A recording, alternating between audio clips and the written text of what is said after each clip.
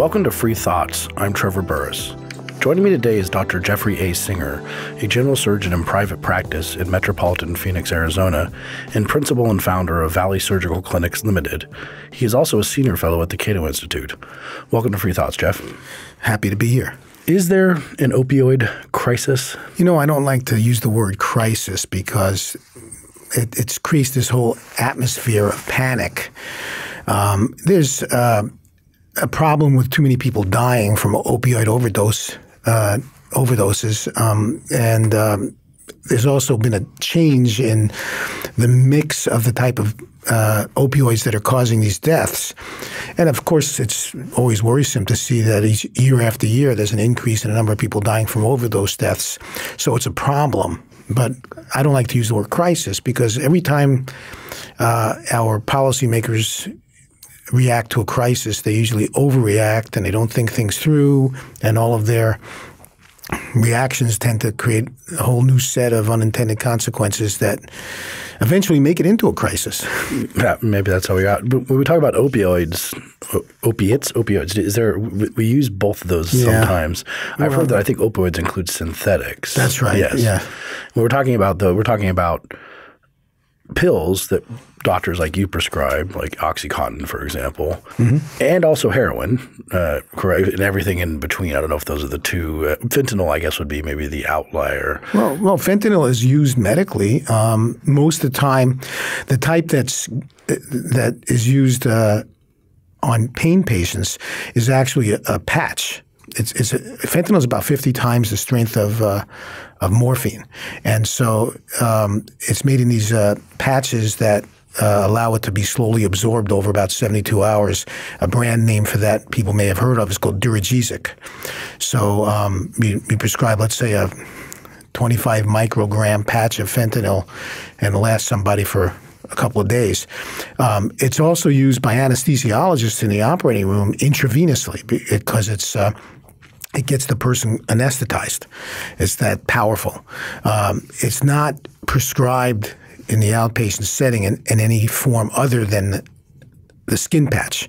So when you hear about reports in the news about people who are dying from fentanyl overdoses, they're not taking these skin patches and somehow figuring out a way to scrape the fentanyl off of the surface of it and convert that into something suitable for injection. This is fentanyl making its way into the country in the illegal market. What about Oxycontin? What is that? Well, Oxycontin is long-acting control-release oxycodone. Oxycodone actually has been around for many years. It's an oral opioid that was invented in 1916.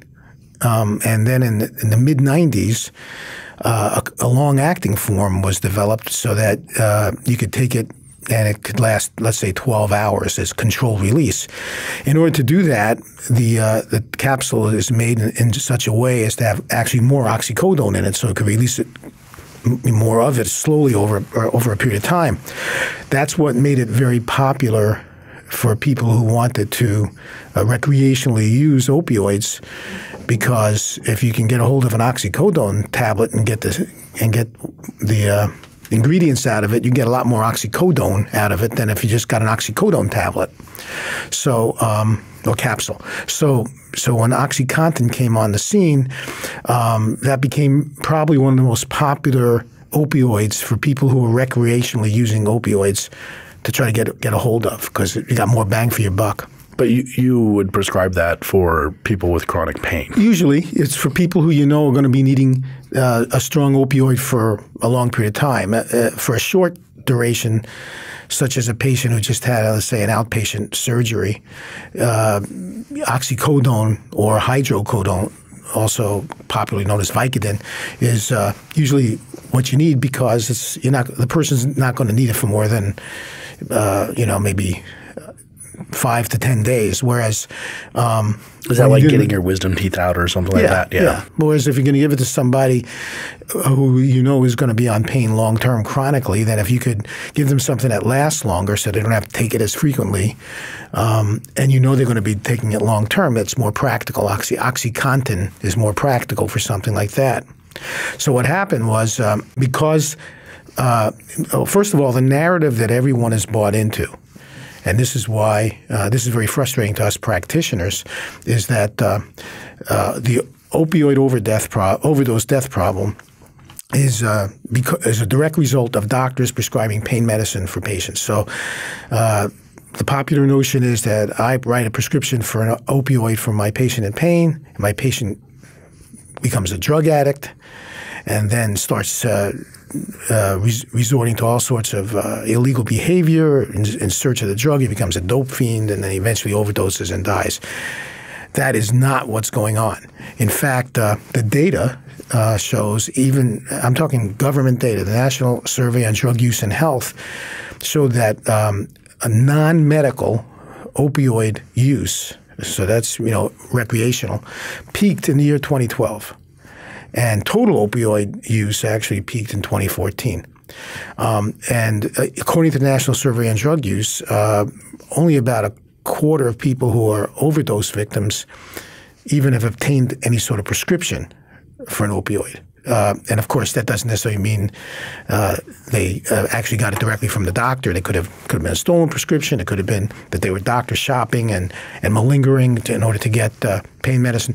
But the point is that at least 75% of the people who are overdose patients are people who are using opioids for non-medical purposes in the illicit market. So I've been trying to point out that the source of the opioid overdose death problem is drug prohibition, because when I go into the supermarket or liquor store to buy a bottle of liquor and I see on the label it says, let's say 80 proof or 15% alcohol, the thought never crosses my mind that it may not be that it could be adulterated with all sorts of impurities or laced with something that can kill me. I believe what it says on the label because it's legal, and in the legal market, number one, they have competitors, and number two, I have recourse if I've been defrauded and injured. But when we're dealing with the illegal market, you go to somebody in a subterranean way who says, yeah, I have what you want, and you don't know if it's the dose. You don't know if it's pure. That's what's happening. In fact, what we've learned, because of the narrative that it's a doctor's prescribing, since about 2010, 2011, all of the policies of both the federal government and the state governments have been aimed at curtailing the amounts of opioids prescribed. So we just heard this past July, the CDC reported that for the 7th consecutive year, prescriptions of opioids by healthcare practitioners have come down. In the meantime, the DEA, Drug Enforcement Administration, actually controls the amount of opioids that can be manufactured. So in 2016, they ordered a 25% reduction in opioids manufactured, and they've asked for another 20% reduction for this year. So we got the amount of opioids being prescribed is down. The amount of opioids being manufactured is down.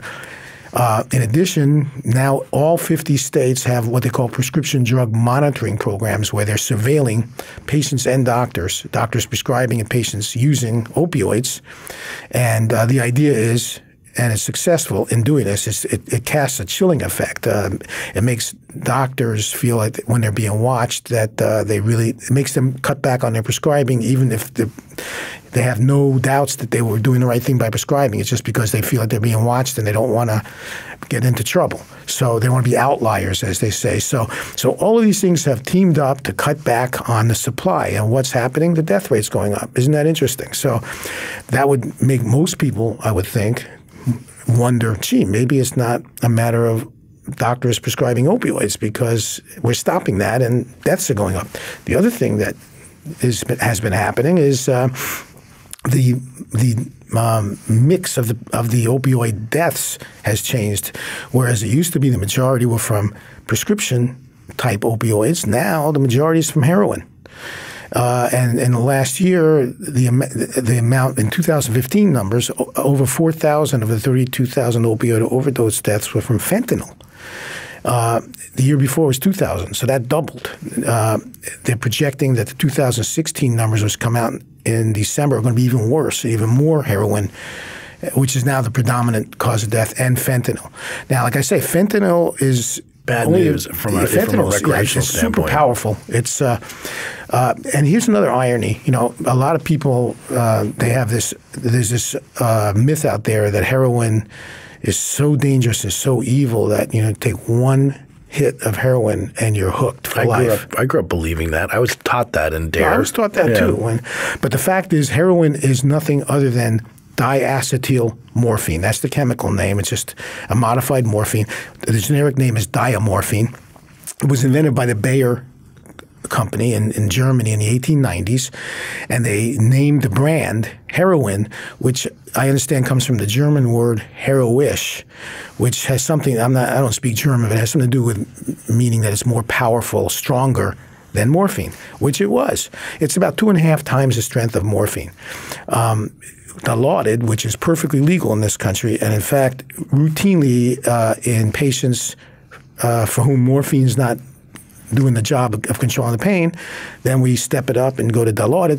Dilaudid is about 5 to 7 times more powerful than morphine, so it's twice as powerful as heroin. But that's legal. And of course, fentanyl's, like I say, 50 times more, 50 times more powerful. So that you think that doctors you're talking about Dilaudid is mostly used in hospitals, correct? No, it's available in oral form, and we prescribe it for patients too as well. Do you think that there would be people using heroin in hospitals and prescribing maybe a pill form if it were allowed, if it were invented, if heroin were not prohibited, that heroin would be available to doctors as one of those things? It is in the rest of the developed world. Oh, it is? Okay. Yeah. So it's not even just fantasy land. Right, it is the real world. Yeah. It's called diamorphine. That's the generic name. So they don't use the word heroin. In 1924, that equivalent of the drug czar, the head of the Bureau of Narcotics at the time, became persuaded that heroin corrupted morals, unlike morphine. It was morally corrosive. So he asked for Congress to completely ban it. And within about 10 years, the number one opioid to which people were addicted became heroin. And economists would have predicted that because what would you rather push? Something that is totally banned or something that you can find another way to get it? So meanwhile, that didn't happen in other countries. So, since the 1920s in the UK, diamorphine, as they call it, that's available. It's very controlled. But it's used for controlled pain patients, terminal cancer patients, and in fact, since the 1920s, they've had heroin maintenance therapy programs for heroin addicts in the UK.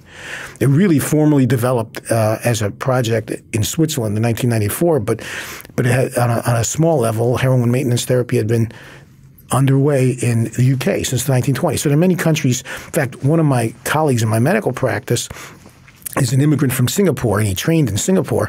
And he was telling me how very strict the drug laws are there. I think he said you can go to jail for life if you found with possession of marijuana. Yeah, marijuana. You can't chew gum there. I mean, definitely can't smoke weed. But. Yeah, so I said to him, yet you guys prescribe heroin for your patients in the hospital. And he I was teasing him. He didn't know that. So he looked at me like, "What are you, crazy?" And he said, "Heroin? What are you talking about?" I said, "Oh, maybe I was wrong. I thought you used diamorphine on your severe pain patients in the hospital." And he said, "Oh yeah, we use diamorphine. That's heroin." Mm-hmm. Yeah, heroin's just a brand name. So that's the point. The point is that we just arbitrarily decided, because of the totally unsubstantiated suspicion that it corrupts moral character, to ban heroin. There's no reason why, if one hit of morphine for your post-surgical pain or one hit of Dilaudid doesn't cause you, or a fentanyl patch doesn't cause you to immediately become a drug addict, why would something that's basically the same, just on the same spectrum, why would it be any different? And of course, there's evidence going back decades of people who are true recreational heroin users lead a perfectly normal, happy, productive life, and occasionally engage in heroin use for their own, because they want to alter their time for recreational uses, and they don't become addicts. And that's been well documented in the medical literature.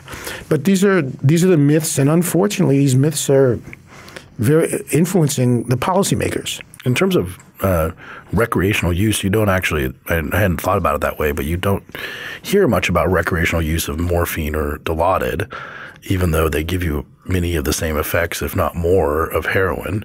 Fentanyl has been coming in, but mostly in adulterating heroin supplies. But because morphine and Dilaudid are controlled and legal, it seems that's the reason why heroin is easier to get. Would you agree? Because it's not if it's illegal. Yeah, according to the CDC, Thomas Frieden, back a few years ago, he said that the street price of heroin was about a fifth of the street price of prescription opioids. Mm-hmm. Which is so what's happened is, I'm aware of people. I even know people on a personal level who tell me and have shown me actually that they keep a little stash of Vicodin. And every once in a while, they're just like I like to have a cocktail at the end of a long, stressful day before dinner just to relax. They like to take a Vicodin. I even have told them, I don't think that's an ideal thing if you want to relax. Well, they like it. They take a Vicodin maybe once every week or so. And then they keep it hidden in their drawer because they didn't get that by getting a prescription from a doctor. They got it somewhere.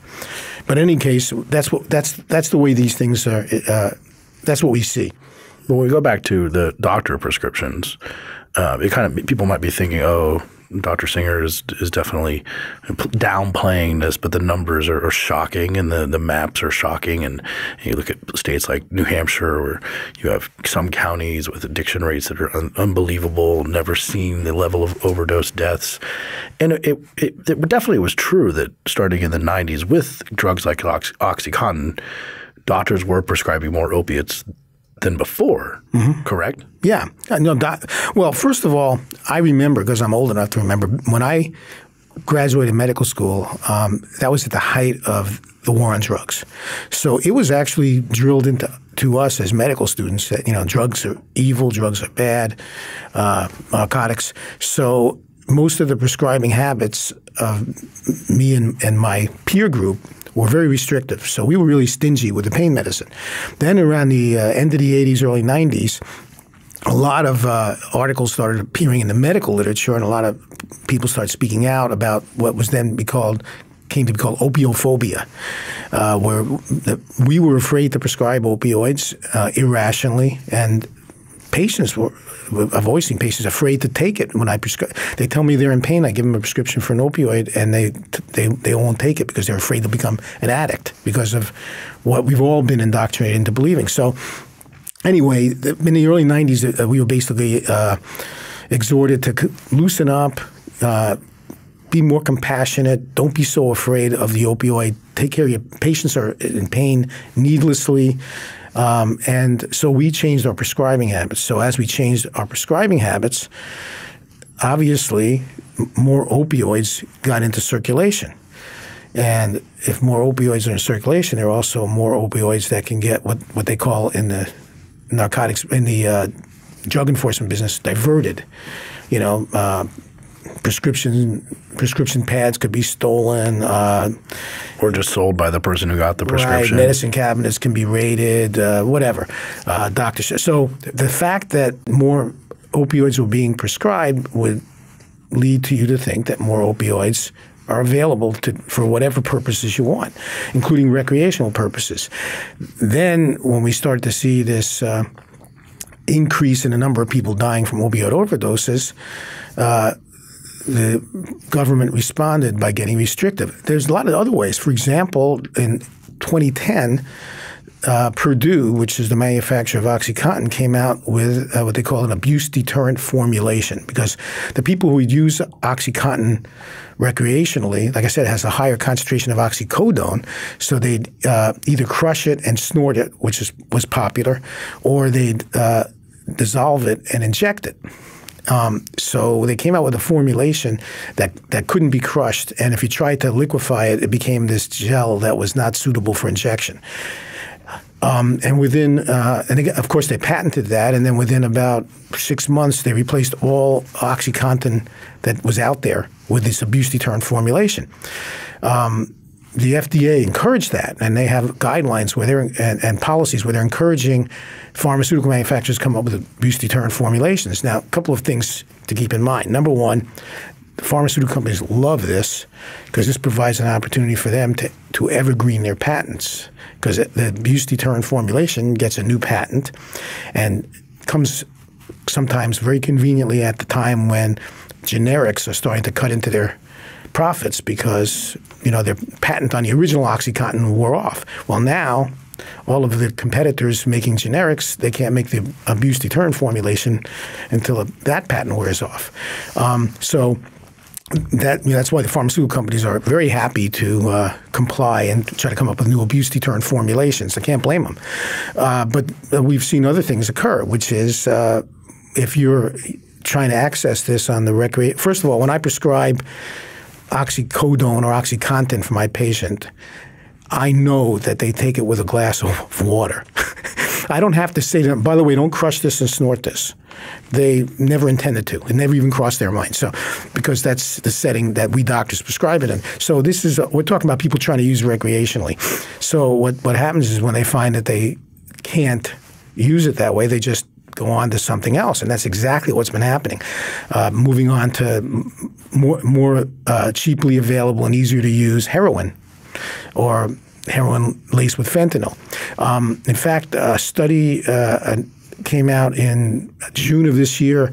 Economists at Notre Dame University, it's a National Bureau of Economic Research working paper, and they studied the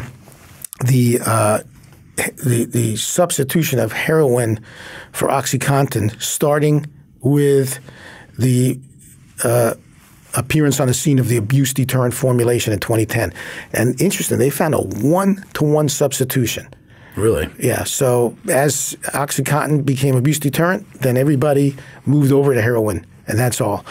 Meanwhile, some state legislators unwisely are encouraging, actually passing laws requiring insurance companies to cover the abuse-deterrent form, because and what they're trying to do also is encourage to replace all of the generics that are out there and all of the non-abuse-deterrent forms with abuse-deterrent forms. Well, like I said, getting back to the evergreening of patents, that means that people who are paying out of their pocket for pain medication because they're in pain suddenly are paying more than they have to, because the only product available is this newly patented abuse-deterrent form. They can't buy the cheaper generic.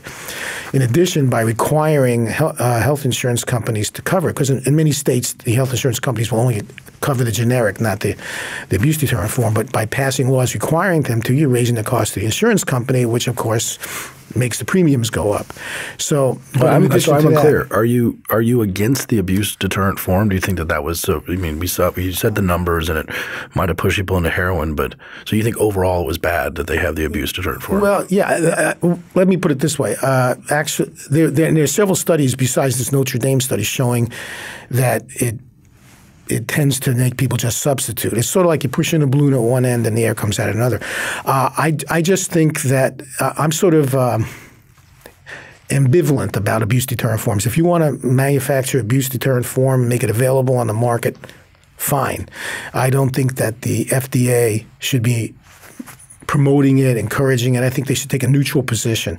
You know, go ahead and do it if you want. Keep that, you know, maybe let the consumer and the prescribing doctor decide, you know, on a case-by-case basis if he wants to prescribe the abuse-deterrent form. Maybe the practitioner's got a little concerns about a patient that he's wondering if this patient's really in pain. Maybe the patient's trying to doctor shop to get some drugs for recreational use, and the doctor decides, I think I'm going to prescribe the abuse-deterrent form for this guy.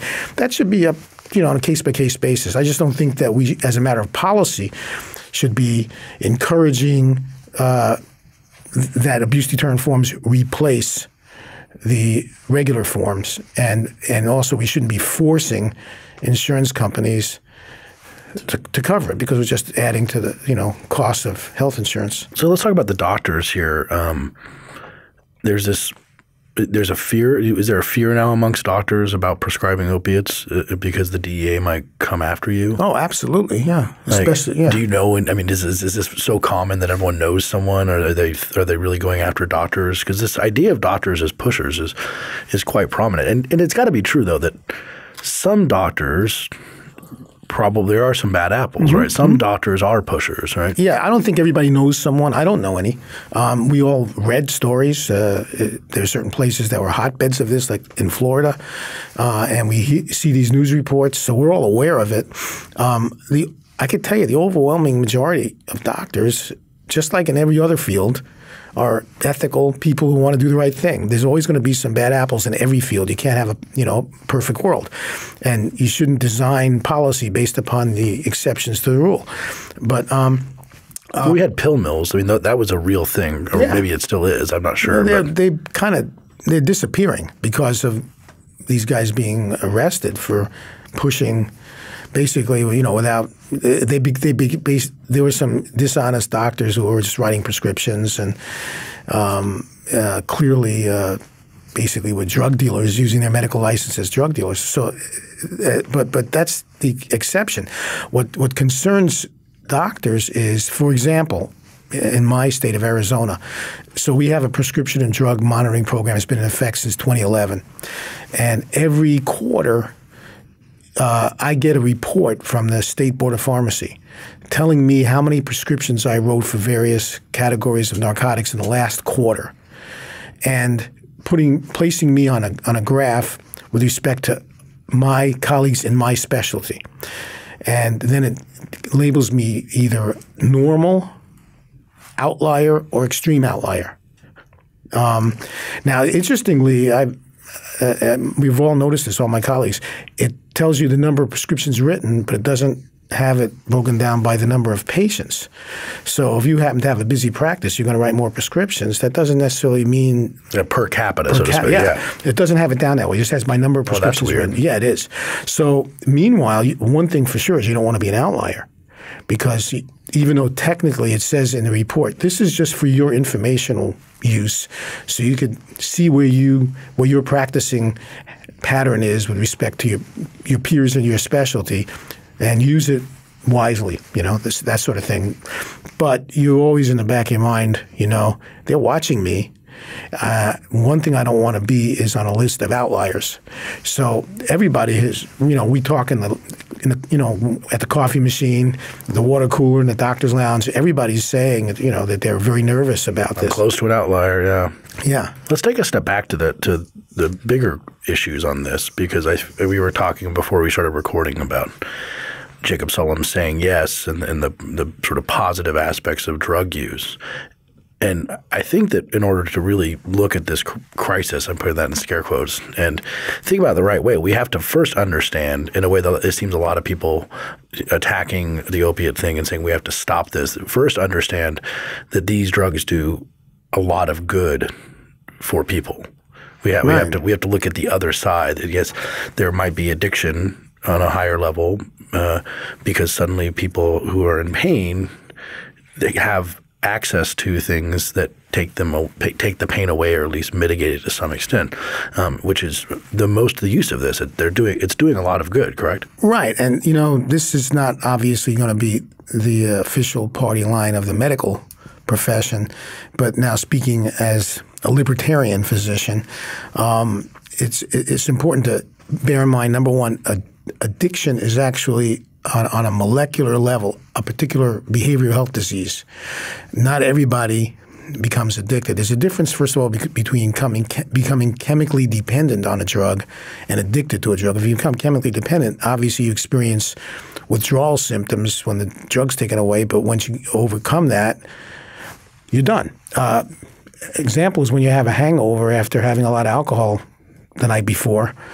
That hangover is actually a form of withdrawal from the alcohol. And that's why a lot of people tell you that if you have the hair of the dog that bit you, you have like a Bloody Mary, it gets rid of the hangover. Sure, because you just gave yourself some more of that chemical. Mm-hmm. But so that's one thing. Whereas as addiction is different. Addiction, you're thinking about the next dose while you're receiving this one. You'll you're craving the substance. Even when you're withdrawn and detoxed, you go back to it. That's why you see a high recidivism rate among narcotics addicts or alcoholics who have been, detoxed from their substance. So just to make like, you wouldn't call people diabetics on insulin addicts? They would be chemically dependent.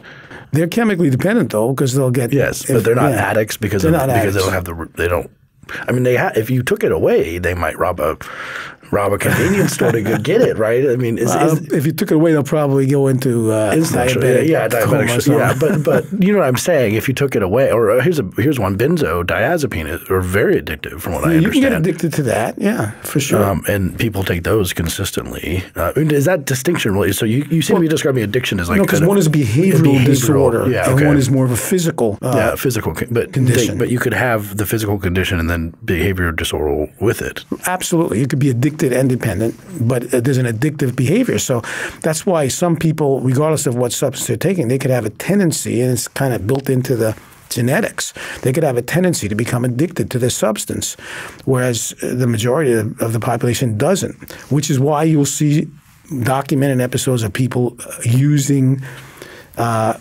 substances like heroin, cocaine, other substances that have a record of getting people addicted, and they use them regularly, recreationally, without any addiction problems, because they don't have that, biological condition that gives them this behavioral disorder. But going back to what the question of, so if some of these long-term pain sufferers, I was saying they have benefits from this, right? Do they become at least chemically dependent? They become chemically dependent. But it seems like if they're really in pain, it could be worth it. Right. And that's the whole idea. That's why we see commonly people are maintained for years on things like Oxycontin, long-acting control-release morphine pills for their pain. So they are chemically dependent. If they don't get their pill within a certain period of time, they start getting withdrawal symptoms, and also their pain gets severe. But that's the trade-off. That's the trade-off, right? In fact, opioids, as opposed to a lot of other chemicals, are relatively safe. Alcohol long-term use can kill the liver, the pancreas, the brain. It's related to certain cancers. Opioids, aside from causing constipation because it slows down the gut, there's been really no demonstrated long-term effect. Organic damage that it can cause.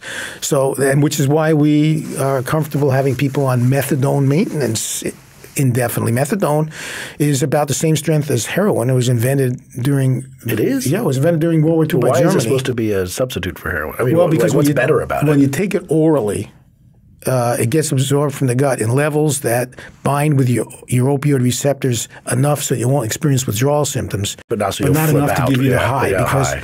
Because the whole idea here is you're not allowed to enjoy it. Okay. Yes, of course. So that's the problem. It corrupts the morals. Isn't that what they said in 1924? Yeah, exactly. Yeah. And the idea behind methadone maintenance is that you get used to not. It's sort of behavior modification. You're blunting the withdrawal symptoms, but you're getting used to not feeling the high, and then it's hoped that over time you could be tapered off the methadone, and now you don't crave the high anymore, and you're over your addiction problem. That's the idea behind medical assisted treatment, whether it's methadone or Suboxone or others. But getting it back to your earlier point. I would argue as a libertarian, if a person is getting pleasure out of the mind-altering characteristics of a particular drug, whether it's opioid or mushrooms or LSD, or Xanax. Yeah. I mean, or marijuana or Jim Beam. As long as they're not in any way directly threatening my rights or safety, to each his own.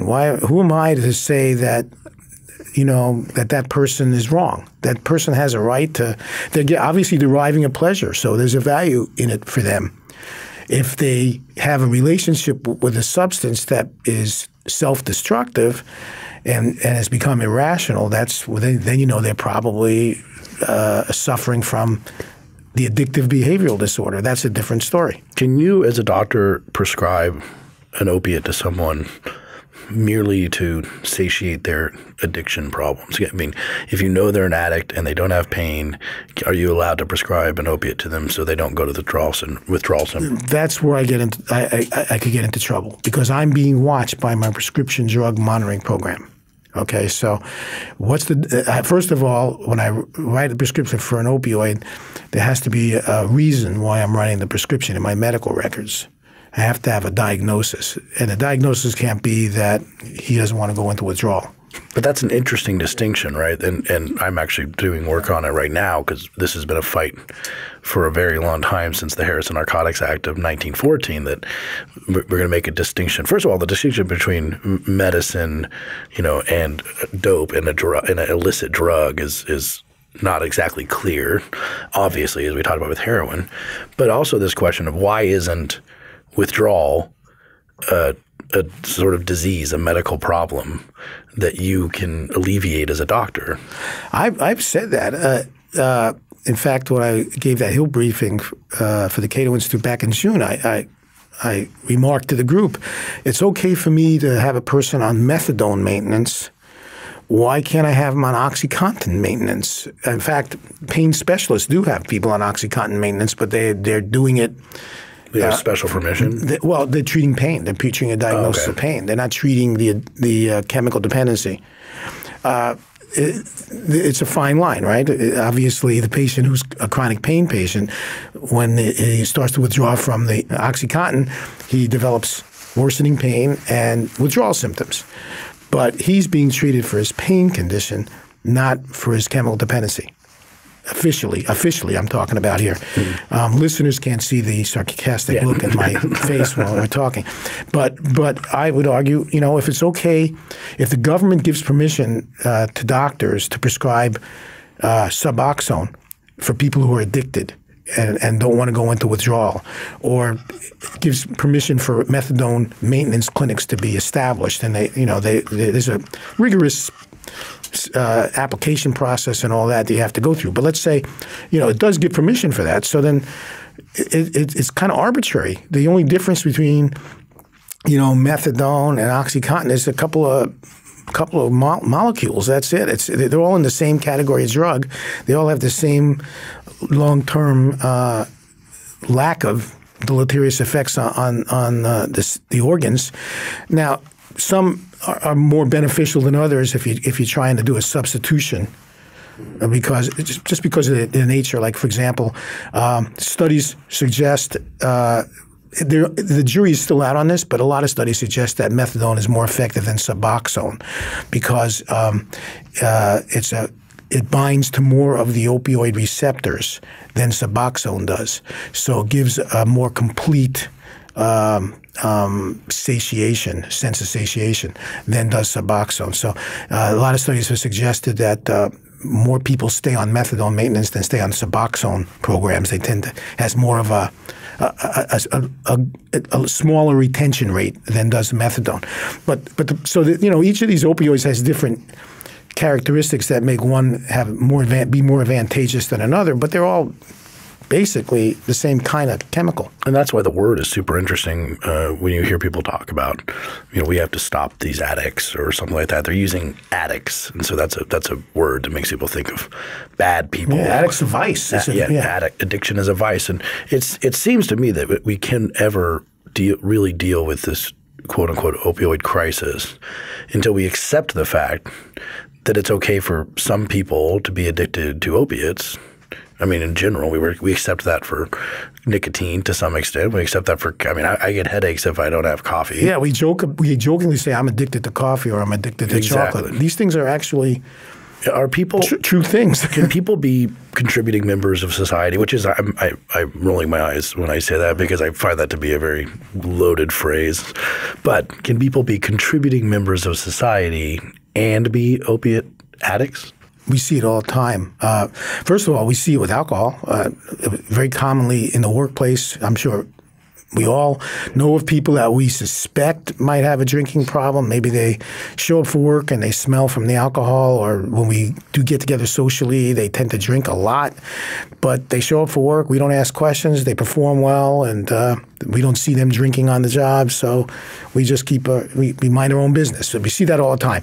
But even with opioids, in fact, my specialty's iconic figure, William Halsted. He was considered the father of American surgery. He was a professor of surgery at Johns Hopkins and created the residency program as we know it today. He invented the concept.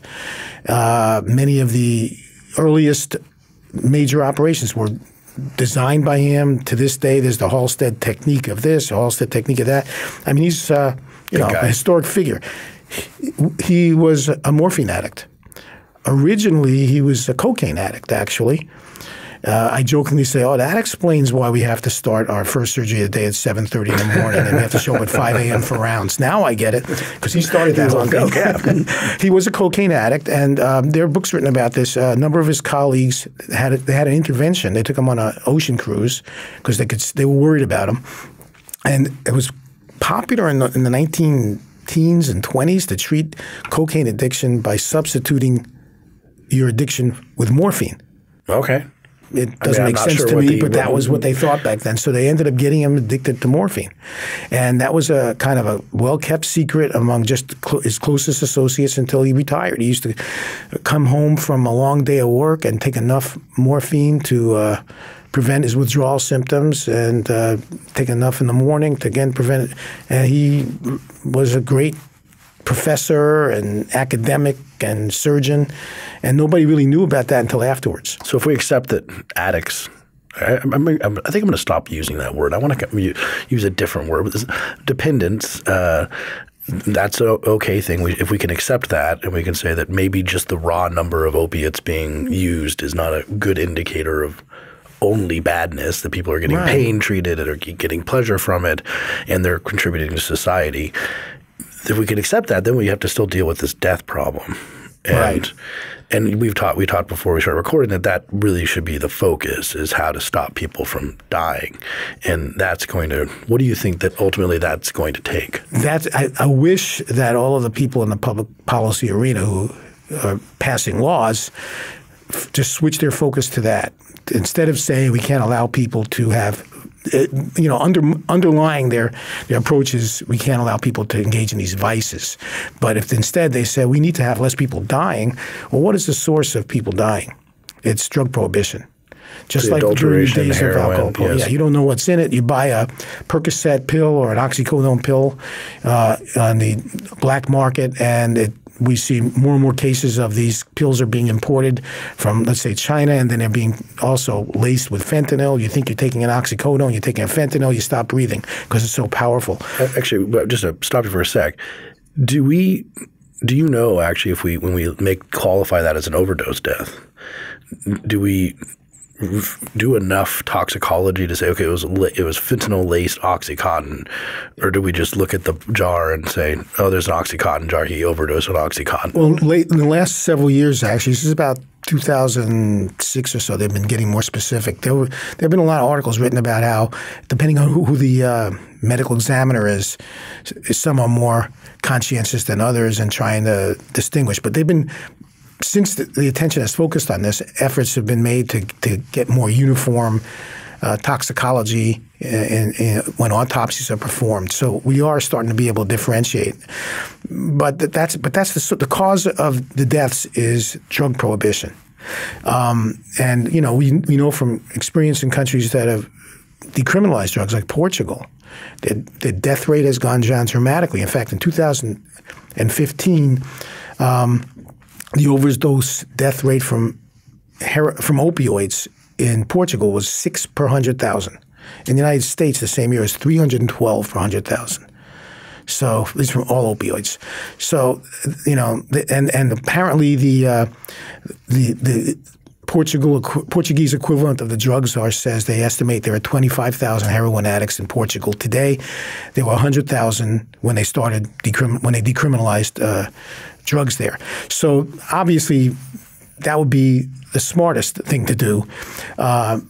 in this political environment, that's probably what they would say is a bridge too far. So then, okay, well, at least let's stop killing people. So why don't we focus – all of these efforts that right now are focused on restricting doctors from helping their patients in pain and restricting the production of legal pharmaceutical-grade opioids. Instead of putting all those efforts into that, why don't we put them into harm reduction programs so that people will be less likely to kill themselves. Harm reduction programs such as, in addition to medical-assisted treatment programs like methadone maintenance or Suboxone, there's needle exchange programs so people aren't spreading hepatitis and HIV. Even better, there's safe injection rooms. They've been around for 25 plus years. They're in every country but the United States in the developed world.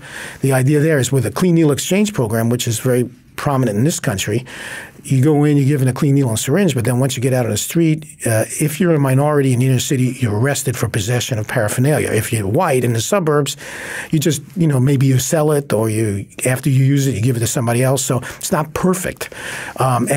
Whereas with a safe injection room, you go into the room, you inject there, and then you leave. The needle is then discarded by the people who run the place. And not only that, but you have the bonus of somebody being around there with Narcan. So if you overdose, because again, you're using an illegally obtained substance, so you don't know really what's in it. So let's say you overdose, well, there's somebody there to detox, to give you the antidote of Narcan, which doesn't happen with needle exchange programs. Actually, the CDC is okay with that. They encourage what they call safe syringe programs. So it's kind of a generic term. Whether you do clean needle exchange or safe injection room, it comes under the safe syringe program. They think that's a good idea because it stops the spread of disease and death. But in this country, for example, when the City Council of Seattle in the beginning of this year voted to have a pilot program for a safe injection room, a whole bunch of the state legislators have tried to stop it because it, quote unquote, sends the wrong message. So there's resistance on that kind of cultural level here in this country. That's a good harm reduction program. Several countries, about half dozen, have heroin-assisted treatment programs. Started in Switzerland in 1994. It's still going 23 years later, and it's in Germany, the Netherlands, the UK, Canada. Belgium is about to start a program. Spain has had a program. And in this case, what they find is people who have not been able to be retained in methadone maintenance programs, because like I say, it's hard to keep people. There's a lot of dropouts. What they did in Switzerland, they say if you have failed a methadone maintenance program and you're an addict for at least 2 years, you're 18 or older, and you're willing to surrender your driver's license, we'll let you come in here up to 3 times a day and inject diamorphine, which is not it's not on the illegal market. This is the pure stuff because it's made there. It's available. And we'll give you a clean needle and syringe. You inject yourself. You sign in. You sign out. 23 years later, there are 20% of the people who signed up in 1994 are still in the program. It has a very successful retention rate. Average rate is 3 years. What they found is a 62% reduction in street crime. The sale of heroin on the street has pretty much disappeared because a lot of these people were selling heroin to support their habit. Well, now they don't have to.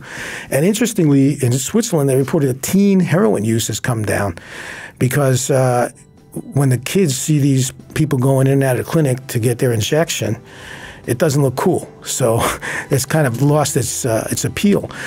Also, a lot of these people have gotten to work. In Germany, they started a program shortly after Switzerland, and they reported 40% of their clients have full-time jobs.